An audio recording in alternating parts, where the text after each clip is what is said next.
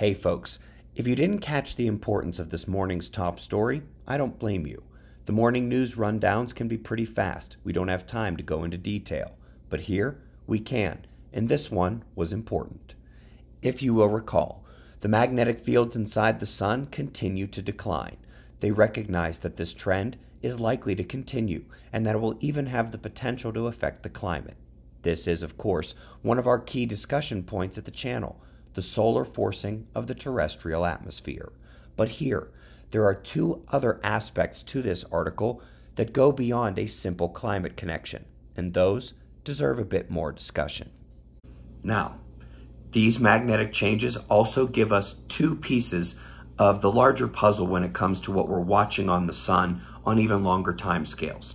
This really bolsters the idea that grand solar minimum will be in sunspot cycle 26, likely in the 2030s. Now, it's not definitive. We are going to have to look at the solar polar fields over the next several years, but this is something that we have been talking about. We have been looking forward to maybe this being the upcoming sunspot cycle. Yes, a lot of individuals did think there was a chance it could be this sunspot cycle. The solar polar fields told us differently, and quite obviously, we are not in a grand solar minimum just yet. But this article really puts the idea firmly in play that the next sunspot cycle 26, again, in the 2030s, has a much higher likelihood of being that grand solar minimum. Now, here's the important thing. We here at the Observers are looking even further ahead to when the sun, like all of the spheres in the solar system, really loses its magnetic power. And when that happens, it will start to lose its luminosity at the same time as it will lose its ability to blast away dust and gases and other material that could then accumulate in the upper atmosphere, what we call the corona.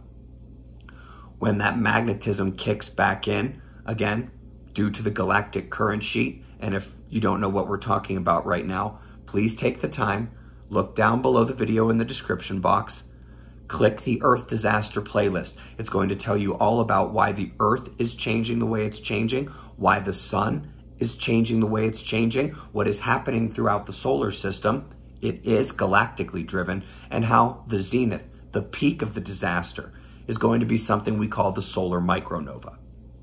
And it's because that accumulated material, when the sun really loses this magnetic power, which again, we are on that track and it's continuing now, when that kicks back into higher magnetic power on the other side of the galactic current sheet, which again is engulfing our solar system right now, that's when the outer shell gets blasted off in the solar micronova. So this directly mentions the sun's effect on climate and how the magnetic power, therefore the electrical activity on the surface, has the potential to affect the climate.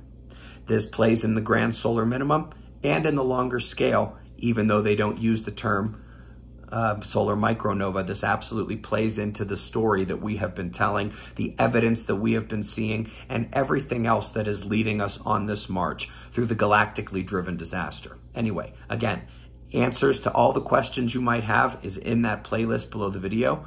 And presuming my voice holds out tomorrow morning, I'll see you then for the daily show. Be safe, everyone.